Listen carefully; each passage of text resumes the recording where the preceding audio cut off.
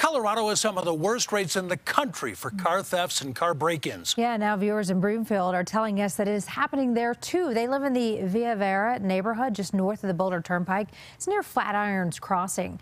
Olivia Young shows us that tonight there is concern it could be part of a larger crime ring.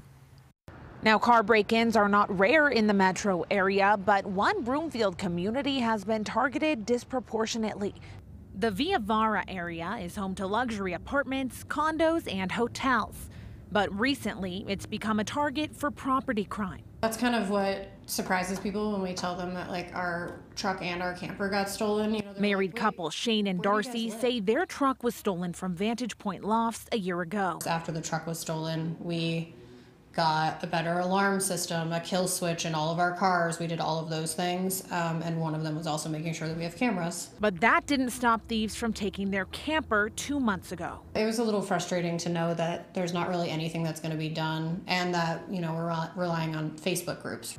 And they're not the only ones. We've seen over 12 vehicles stolen Since then? Town right here since last week. The area, which has historically seen low levels of crime, has had cars and catalytic converters stolen and multiple vehicles broken into in recent months, according to one homeowners association.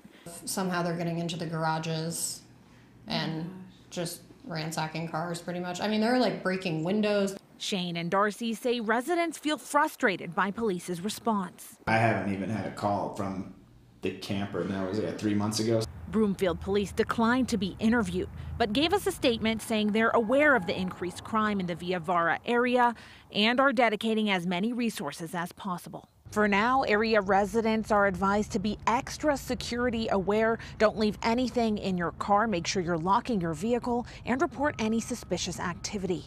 In Broomfield, I'm Olivia Young, covering Colorado First.